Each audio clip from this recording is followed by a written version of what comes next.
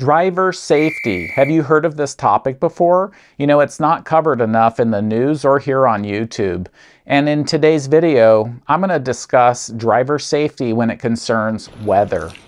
Yeah, so, you know, here in Southern California, I am so used to the nice sunshine. That's why everybody moves here, to get out of the harsh weather of the rest of the United States, be able to hit the beach and enjoy life. Well, when I'm doing food delivery, I want to make sure that I'm safe. How often do you think about that? One accident, that's all it's going to take to shut you down for the day. And even if you're not at fault, that's going to take so much time to get back on the road. And in the meantime, if you don't have another vehicle, you're not going to be earning any money at all. So, am I saying don't go out and do food delivery or rideshare when it's raining? Not necessarily. If you can afford it, I would recommend maybe stay home. But if you have to go out and earn money, then just be careful. Slow down. I know that's really hard, but slow down. Especially here in Southern California, seems like everybody wants to drive 100 miles per hour everywhere, and that's just not feasible, and it's not safe. Take that extra time. Who cares about who's behind you and honking and upset at you? Because all it takes is if you don't see a car, then you turn or something happens and someone hits you. And that would be sad. Or even in parking lots, be very careful. You want to pull into your parking spot carefully and back out carefully. I know this may seem like a basic concept that you had to figure out when you were learning to drive, but it's vitally important. Because if you have any sort of accident or issue while you're out trying to earn some money, you're not going to be able to earn any more money. And odds are pretty high that you're going to have to pay money to fix your vehicle. So slow down. Another point about bad weather. Do you have a flashlight with you? You may need it, and especially just day to day, if you deliver food at night, you're going to need a flashlight to shine outside on the address, because a lot of people around here at least don't do that. And in bad weather, you may need that flashlight to help you even more, such as if your car breaks down, to find an address, to look through your car if it's dark, trying to find more food delivery bags for your orders. So have a flashlight with you. Third idea is have some emergency food and water with you in the car. You may not need it, but if you do, you're going to be happy that you had it. And if you're out doing food delivery and you forgot your lunch, worst case, you can actually snack on this and rejuvenate yourself so you can keep on delivering food. But primarily have this food and water for emergency purposes. So I can only imagine what you're thinking right now. Wait a minute, Russ, when you're out there, you're going to get higher tips and more orders whenever it's bad weather because none of the other drivers are going to be out there. So I'm going to get rich. Well, not necessarily. If you think about it, customers may be placing more orders, but I don't necessarily know or could guarantee that they're going to give you higher tips. I happened to do a couple orders these last couple days, and it was raining and I didn't really want to be out too long.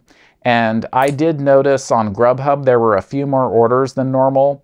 Not so on Uber Eats. I ended up taking two, one from Grubhub and one from Uber Eats. And the tips weren't extreme. I didn't notice the tips changing afterwards. So I don't think the customer really cares or appreciates what you have to go through when you're delivering in bad weather. I don't think that they necessarily give you more money.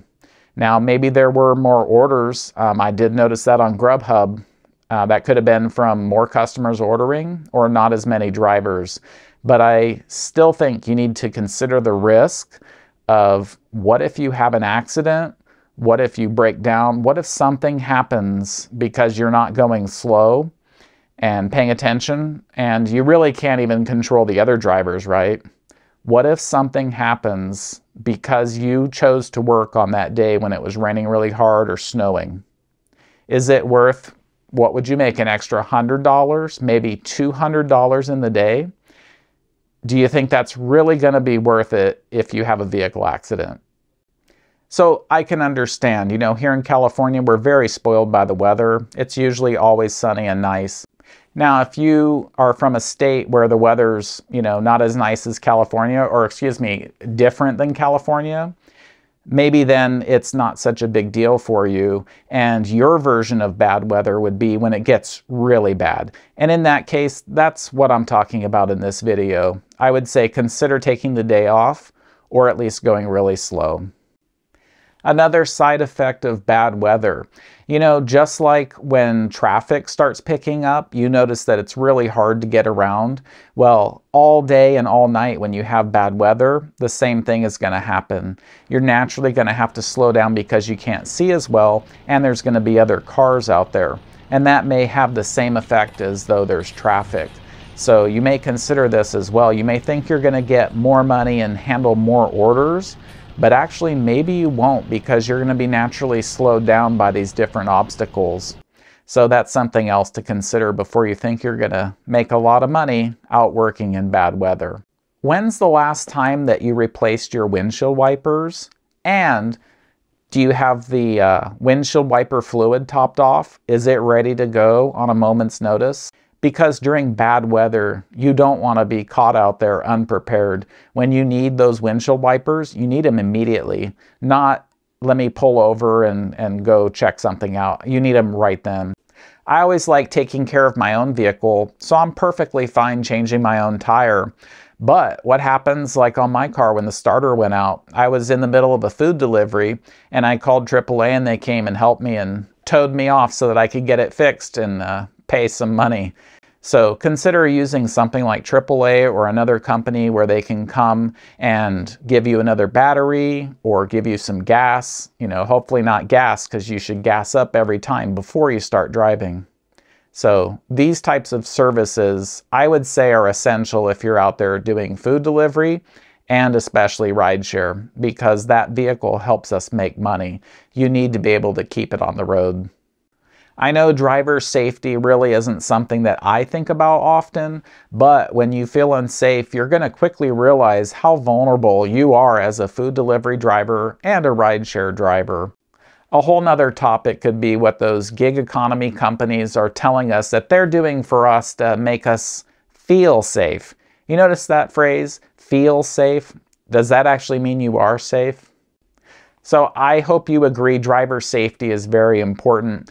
And I wanted to cover just some weather-related issues on something that would make us unsafe as drivers. Up here I have a video linked, and it's going to cover the importance of keeping the inside of your windows clean. As a rideshare driver, this could cost you tips. And for all of us, food delivery and rideshare, when you're out in bad weather, you need to be able to see, right? That's why I wear glasses. I want to see. Well, keep your windshield clean, because you need to see the road and not have an accident. My name is Russ. Thank you very much for watching this video. Please don't forget to like the video and like the channel, and I look forward to seeing you in my next one. All right, take care.